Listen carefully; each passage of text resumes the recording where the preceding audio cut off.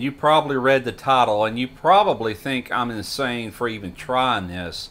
But in my mind, I think it'll work because there's other things out there like it. And what I'm talking about is a chocolate dip, chocolate covered pork belly. Now think about it for a minute. Now, so you know, I filmed this intro at the very last, even after my outro, because I wanted to taste this before I went any further. I wanted to get excited about it. There's no way to really get excited about it until you actually try it and like, yes, that worked. We'll get started with it right after this.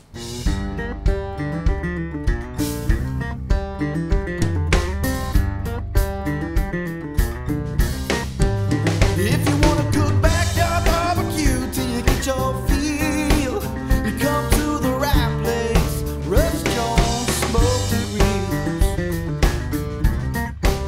Ribs. Smoky Ribs. Smoky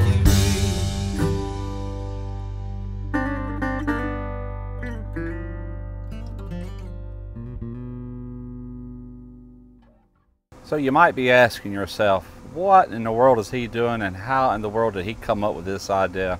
I do a lot of thinking, I do a lot of brainstorming, and I was just laying around the other day when I think my best, just no work, nothing occupying my mind, and I got to thinking about, you know, like pig candy, like bacon. I've done it on previous videos where you add the brown sugar and the maple syrup, and it's just absolutely delicious. It's sweet and salty, and that's kind of what this same thing is, but it's on a different level because you got the richness of the pork belly and all that fat plus the richness of the chocolate. And there is such a thing already. It's called chocolate covered bacon. It actually exists. It's in some of your gourmet food shops. They serve it at like world fairs and such as that. It's been around, it's nothing new. This came from Matador Prime Steak Company, and these love bugs are just everywhere. Now, in the fashion similar to what you would do for the pork belly burnt ends, we're going to simply cut these into strips.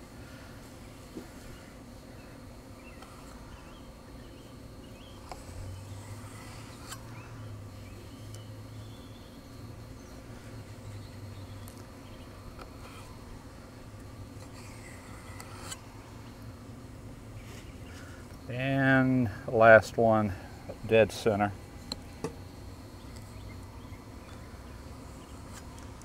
All right, now from there, we're going to cut them across the other direction. About the same width.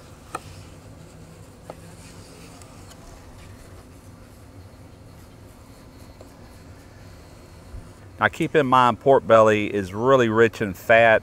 It's somewhere around 50-50. So therefore, you're going to have a lot of shrinkage on this. That's the reason you want to go a little bit bigger initially to get them down to bite-sized pieces by the time it's all said and done. Now, so you know, about this time yesterday, I coated top and bottom, both sides, with a coarse salt. I placed them on this wire rack. I placed it in the refrigerator overnight. We did a dry brine. Just a good layer of salt both sides. And normally you really wouldn't want to do that on pork, but being what this is, I want to make sure there is enough salt content to go with the sweet. So by doing a dry brine, it actually penetrates the salt all the way into the meat. I'm going to take and lay these on a separate wire rack here. Oh, in case you're wondering, this pork belly from Matador Prime Steak Company came without the skin. It's just a fat layer on there. That's one thing I love about his meats. In addition to them tasting great, they do all the trimming for you. We are not putting any kind of barbecue rub on this. We're going salt. This is black pepper. And in addition to that, cayenne pepper. These are going to have a little kick. Just let the cayenne rain down on them.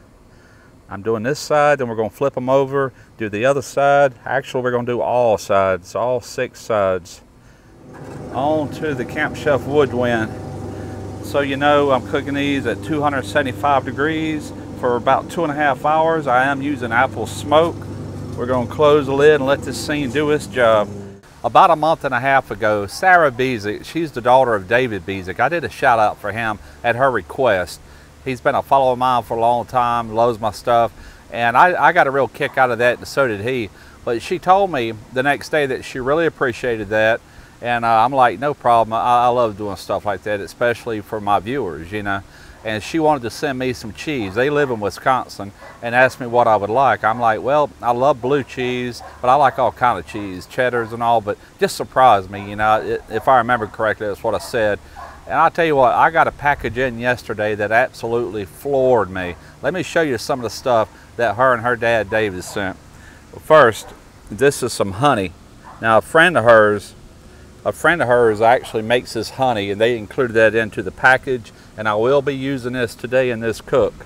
They actually sent me out 2 of these. This is Glacier Point blue cheese. Cannot wait to try this. I see myself making some blue cheese dressing either later on tonight or tomorrow for salad. Absolutely love blue cheese. I've got a cow feta cheese. All this is Wisconsin cheeses. I've got 2 of these, and I'll probably try one of these here in a minute. This is cranberry chipotle cheddar, and that's the same thing, cranberry chipotle cheddar. This is farmer's cheese, Vern's Farmer's Cheese. All this I cannot wait to try. And this really caught my attention as well. This is a 3-year aged cheddar cheese, Carr Valley cheese.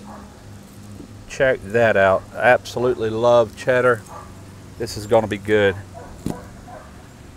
I've also got bread cheese. Now, she told me what to do with the bread cheese and how to use this. In addition to that, I've got 2 bags of cheese curds. And she also told me just to not thaw these out, they're not frozen, but to warm these up to room temperature to where you get that squeaky cheese. Now, in addition to the cheeses, she also sent, this is a 10-pack of the original cow pie. Let's see, horse apples, moochus, udder fingers, udder fingers, cow pie, and cow pie. These are definitely candies. She also threw in a couple of these. This is called cow pie. This is like a chocolate liqueur. If though this wasn't enough, take a look at that. This is a mixture of 6 different beers that they've picked. Now, Sarah told me this is her favorite out of all these beers that they have up there, and it's called Spotted Cow. I just want to thank y'all again, David and Sarah Bezick. I've never had any subscriber ever be this generous. This was way generous. And I'm not going to tell people your business, but just the shipping on this was very expensive, let alone what all this must have cost. Cannot thank you enough. All right, we have been going 2.5 hours. I'm going to remove all of these pork belly cubes. We're going to toss them over into this pan. Real quickly, all we're going to do is add in some butter. This is like semi-melted. You can put it on cold, it don't really matter. This is going to add some more richness to the already fatness of the pork belly. Now I'm going to add the first layer of sweetness into this, and this is the honey that I showed you earlier that was sent to me by Sarah and David Bezick. Don't be shy with it. I think anybody that's cooked any amount of pork for very long knows that sweet and pork pairs very well. Now we're going to cover this very tightly with aluminum foil. If you notice, we had a beautiful color on that pork belly. It's got all the smoke it needs. All it needs now is just to finish getting tender. It was already getting pretty tender. I'm going to probably go about an hour on this. We'll check it at an hour anyway. And I think we're going to be pretty close to being done. All right, back onto the smoker. I'm going to keep it running at 275 degrees. Place it in there, close her up. We're going to check it in 1 hour. I pulled them off the smoker. I've let them cool down to where I could handle these, and I'm simply just rubbing these in this butter and honey mixture, and I'm setting these on this rack. This is our very first layer of sweet, and of course the butter is just fortifying the fat that's already in these. While I'm letting the pork belly continue to cool off, I've got an orange that I've already zested. I've removed all the zest. And I'm just going to squeeze the juice into this pot, we're going to heat it up. We're just going to reduce this down at a low heat, and that will concentrate the orange flavor. And I'll show you later what I'm doing with the zest.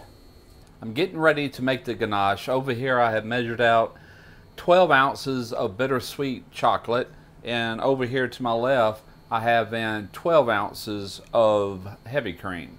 And I've already got the fire on. We're going to bring this up to a simmer. Just as it begins to boil, we're going to come over here and pour it onto the chocolate chips, and I'll be back with you when that happens. As you can see, I'm just now coming up to a boil. We're going to cut our fire off, and from here it goes over into the chocolate chips. Pour that over onto the chocolate chips, and we're just going to let that sit there for like maybe 3 to 4 minutes. There's a thing about doing an emulsion between like cream and chocolate, and it's really does better if you let it cool down somewhat. So that's the reason for letting this wait. We're going to give it probably around 4 minutes. It's been sitting 4 minutes, and as you can see, I've already got this looking like a ganache. And all I done, and unfortunately I didn't capture the beginning of it on camera. I thought I had them running. I didn't. Cameraman had to leave, so I'm totally out of sync with running cameras and cooking and doing all that at the same time. I guess I need to start practicing up on that. But anyway, all I did was just start mixing it. It started coming all together. It's just cream. It's just the chocolate chips, and I did add about maybe 1 teaspoon of butter. That butter is just going to help give it a little bit more gloss. Now, we said this is going to be spiced chocolate, so I'm going in like a heaping teaspoon, probably closer to a tablespoon of cayenne pepper. Just going to blend that in. The last ingredient is going to be this orange juice that I condensed. That was around a teaspoon of real orange juice. Now that I've showed you how to make a ganache, you could use this for so many things. Desserts, your cake, cupcakes, donuts. And you see me add the orange juice. You can also add in like rum. You can flavor it with different liqueurs. And there's just a lot of things you can do. You can add peppermint flavor to it and all such as that. But we're kind of going for more of that bittersweet chocolate that's not super sweet, you know, because we are mixing it with pork belly. And we're fixing to dip our pork belly into this. This is done. And we're going to see how this plays out. Alright, I'm just going to take some bamboo skewers. You could also use toothpicks, and all I'm going to do is take and stab a piece of the pork belly, as you see right here. We're just going to run this through the chocolate just like that.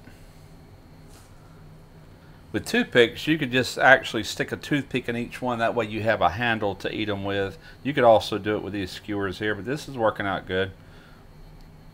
Completely coat it. Lay them side by side just like we had them before.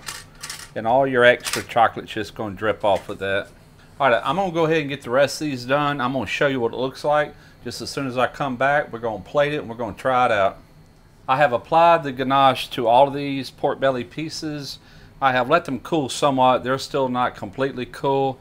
Running out of time here. So what I'm doing now is I've got the zest from that orange that I showed you earlier. And I'm just going through here and applying just a little bit across the top. It's more for garnish, but that orange is really going to make these pop as well. And remember, I had that condensed concentrated orange juice that I actually mixed into the chocolate. Gives it just a hint of orange. You could also use a extract, orange extract, without doing what I did. If you want to do that, would probably give it more of an orange flavor. And by the way, my wife, my granddaughter, and a friend of my wife has already tried this. They absolutely love it. So I can't wait to try this. I have a piece of mint. Here we go. And by the way, this is another one of them herbs that I can't stand, but it makes for a great presentation. I just don't like that mint flavor from it. And there you go.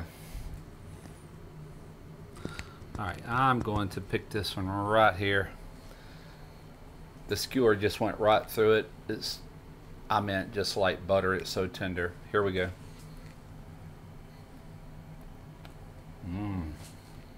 Wow. That totally works. Just what I was imagining.